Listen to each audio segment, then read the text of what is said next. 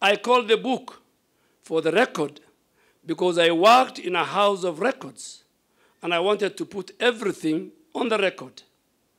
Anyway, after 3 years in the works, this book is here, ready for launch.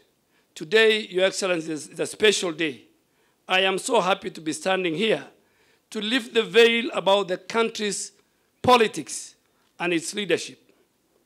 Distinguished colleagues, guests, and book lovers, for those who have not read the book, I will not want to spoil it for you, but perhaps I'll just tell you that it is the story of my life, my earliest memories as a young man in Garissa. You know, before the CBC, the competence-based curriculum, I used to sit with my mom every night. All my siblings did. She did not go to school, but she used to check our homework after it was marked.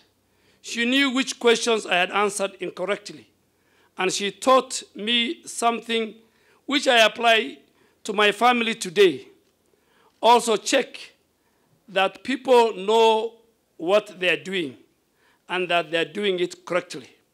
For instance, I don't speak French, but I harass my children when I see a cross or an X on their French homework.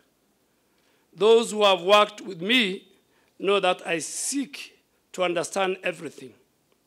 Now you know where it all came from. And yes, my colleagues, and most of my cabinet colleagues sitting here, and my boss, Your Excellency, Mr. President, and your deputy, you too have stories. And if we suffered a few years ago, is there anything to go by? You owe Kenyans books. I know that right now you are very busy, but when you get the time, please pen down your memos.